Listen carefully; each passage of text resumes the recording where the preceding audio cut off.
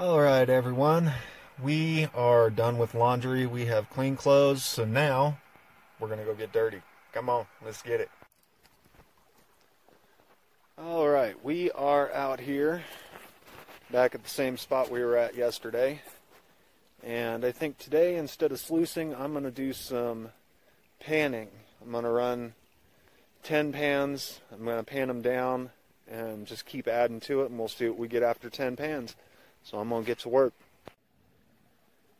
Alright everybody, here we are after 7 or 8 pans. I kind of lost count, but not too bad.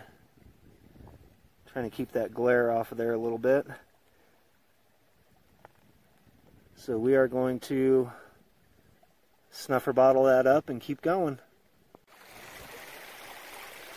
Hey everyone. I decided to come up to this new area and do some scouting around. We got this nice, beautiful bend right here.